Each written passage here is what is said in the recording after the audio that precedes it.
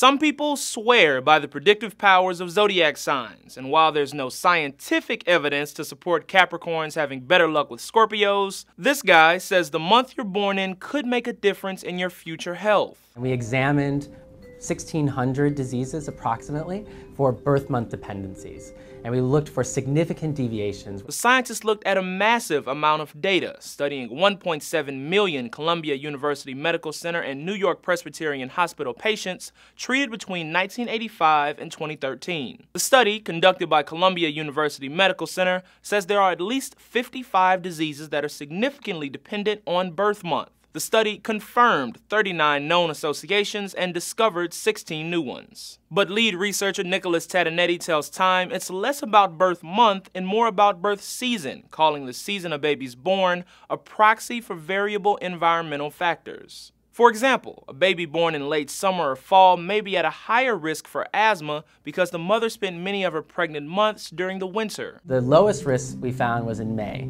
and the highest risk was actually in October and November. Those were associated with the most diseases. But Tatonetti also stresses for people not to be alarmed by the research, and that factors like diet and exercise play a much larger role in your overall health.